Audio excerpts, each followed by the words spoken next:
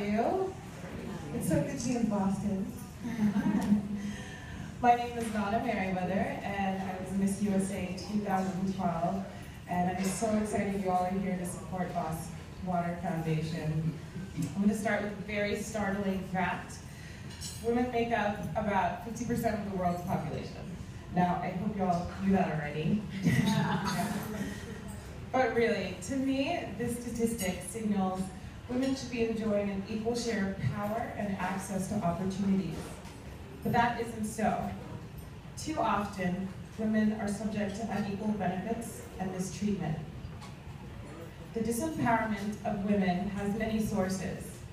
For example, women and girls all over Africa, India, and other regions of the world with blackout or no access to clean water are responsible for walking sometimes up to 8 hours a day to get water.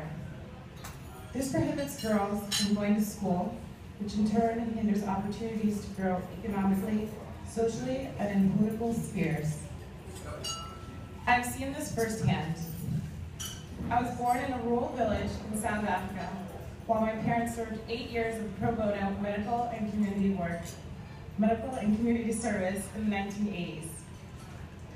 My father is an American doctor, and my mother was born and raised in South Africa during apartheid. Although my father's story is really inspiring, he was the first African American to be admitted and graduate from Duke University Medical School.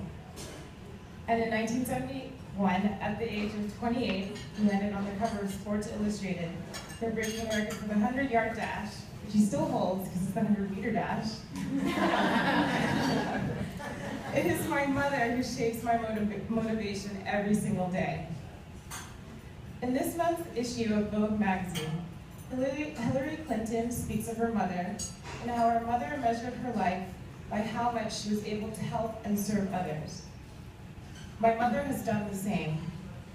From my early years in South Africa, I was strapped to my mother's back, and as my father worked in the hospital, my mother would go out into the impoverished community near the Kruger National Park to serve others.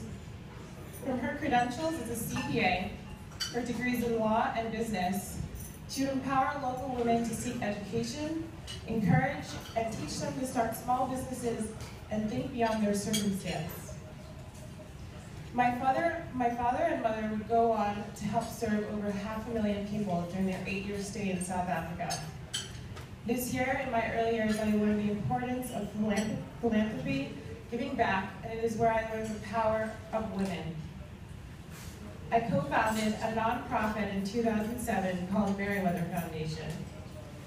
We operate programs in health, education, nutrition, and development in 5 countries of Southern Africa.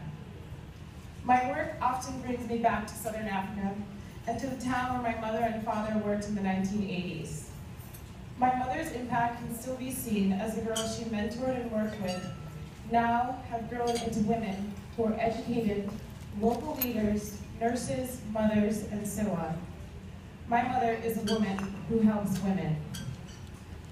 Luckily, you all don't have to travel and stay 8 years serving communities in Southern Africa. You can make a great impact by supporting Voss Foundation today. The projects they run do more than just provide clean water. They promote better health and sanitation. They allow communities to develop. They allow little girls to go to school full time. The impact of having local water wells is profound. And I hope you will join me in supporting Voss Water Foundation in their cause to better the circumstance of women and men around the world. Thank you.